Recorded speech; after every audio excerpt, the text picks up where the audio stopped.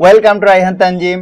আশা করি সকলে বেশ ভালোই আছেন। তো আজকে আমাদের যে টিউটোরিয়াল সেটা খুবই ইম্পর্টেন্ট এবং আজকে আমরা কথা বলবো কম্পিউটারের উইন্ডোজ কি এর সাথে কম্বিনেশন করে 10টি ইম্পর্টেন্ট শর্টকাট, যে 10টি শর্টকাট জানলে আপনি অনেক এক্সপার্ট হয়ে যাবেন এবং আপনার কাজের গতি অনেক গুণ বেড়ে যাবে। তো শর্টকাট ইউজ করলে অন্যদের থেকে খুব সহজে আপনি কাজ দ্রুত করতে পারবেন। তো এক্সপার্ট হওয়ার জন্য ভিডিওটি অবশ্যই মনোযোগ দিয়ে দেখবেন। আমি এক্সাম্পল সহ 10টি শর্টকাট আপনাদেরকে দেখাবো। এছাড়া আপনি আমার চ্যানেলে নতুন হয়ে থাকলে অবশ্যই ভিডিওগুলো দেখে নেবেন, যেগুলো আপনার জন্য অনেক বেশি ইম্পর্টেন্ট হবে। তো চলুন শুরু করা যাক।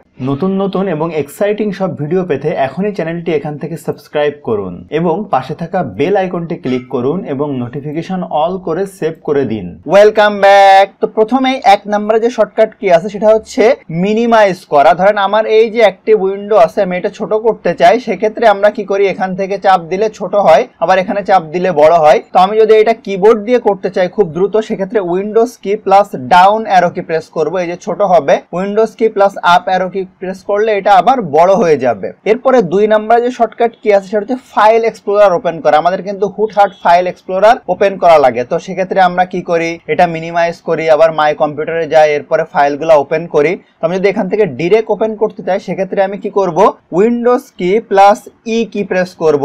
তো দেখেন এই যে আমার ফাইল এক্সপ্লোরার এখান থেকে ওপেন হয়ে গেল। আপনি যেখানে যাবেন ডাউনলোডের ডেস্কটপে খুব সহজে চলে যাবেন। এরপরে 3 নম্বরে যে শর্টকাট কিটা আছে সেটা হচ্ছে অ্যাকশন সেন্টার। আপনি যদি কুইক সেটিং এ যেতে চান, সেক্ষেত্রে আপনার উইন্ডোজ কি প্লাস এ কি যদি প্রেস করেন, দেখেন এই যে আপনার যে কুইক সেটিং আছে অ্যাকশন সেন্টার, এখানে আপনি খুব সহজে চলে যাবেন। এখান থেকে যে কোনো সেটিং এ আপনি কিন্তু চলে যেতে পারবেন। আবার উইন্ডোজ কি প্লাস এ কি প্রেস করলে এটা আগের অবস্থানে চলে যাবে। এরপরে 4 নম্বরে যে শর্টকাটটা আছে সেটা খুবই ইম্পর্টেন্ট, রান কমান্ড খুঁজে পাওয়ার জন্য। আমাদেরকে রানে যেতে হয় মাঝে মাঝে ট্রি বা রিসেন্টে যাওয়ার জন্য। সেক্ষেত্রে উইন্ডোজ কি প্লাস আর কি প্রেস করলে এই যে আপনার রান কমান্ড এখানে চলে আসবে। আপনি এখানে রিসেন্টে বা যা ইচ্ছা লিখে সেখানে যেতে পারবেন। এরপরে 5 নাম্বার যে শর্টকাট কিটা আছে এটা খুবই ইম্পর্টেন্ট, আমরা অনেকেই এটা ইউজ করি। কারণ আপনার কম্পিউটারে যে কোনো অবস্থানে আছেন, আপনাকে হুট করে এখন ডেস্কটপে যেতে হবে। আপনি সবকে মিনিমাইজ করবেন একটা একটা করে? অবশ্যই না, আপনি উইন্ডোজ কি প্লাস ডি কি প্রেস করবেন, দেখেন একবারে ডেস্কটপে চলে আসছেন। এরপরে 6 নম্বরে যে কম্বিনেশনটা আছে সেটা হচ্ছে আপনার কম্পিউটারে যে প্রজেক্টর সেট করা থাকে, সেক্ষেত্রে ডিরেক্ট প্রজেক্টর সেটিং এ যেতে উইন্ডোজ কি প্লাস পি কি প্রেস করবেন, তাহলে এখান থেকে চলে আসবে। ঠিক আছে,